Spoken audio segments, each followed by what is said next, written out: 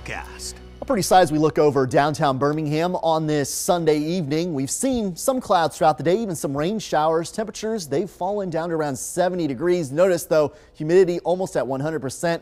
A sure telltale sign that we'll likely see another round of some patchy dense fog developing late tonight and heading into tomorrow morning. The WVTM 13 live Doppler was active earlier on today. All quiet though across central Alabama right now. We'll stay quiet through the nighttime hours. Temperatures now falling into the upper 60s to low to middle 70s. Still 74 degrees in Tuscaloosa, 71 in Anniston, 67 degrees up in Coleman. Through the rest of the night, once again, we'll see some of that fog developing late tonight. That'll last for a time into tomorrow morning after sunrise. Then a quick warm up under mostly sunny skies to 84 degrees shortly before the lunch hour. We're tracking the tropics here at WVTM 13. Two hurricanes on the map. We have Jose and we have a strengthening Maria. The latest information from the National Hurricane Center on Hurricane Jose shows a Category 1 storm with maximum sustained winds of 90 miles an hour. The latest track moves it up to the north, very close to New England, then does a bit of a loop before finally beginning to dissipate. Tropical storm watches are in effect for a portion of the northeast coastline. Some gusty winds right on the water, some rough surf also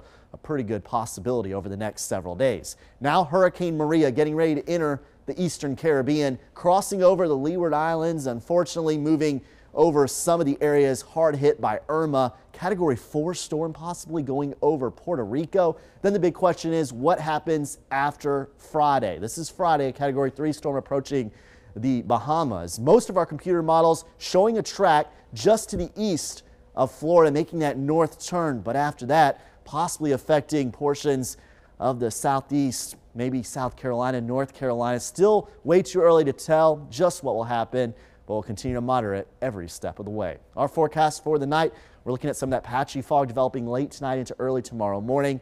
Then for tomorrow afternoon, there's a slight chance for a few pop-up showers. I think, though, most spots will end up staying dry. Our forecast for tonight and for the next several days showing rain chances on the low side for the next couple of afternoons. Will increase, though, starting Wednesday and heading into Thursday and on Friday as well. So your 7-day forecast in a little more detail. The summertime heat continues, highs each and every day, upper 80s to right around 90 degrees.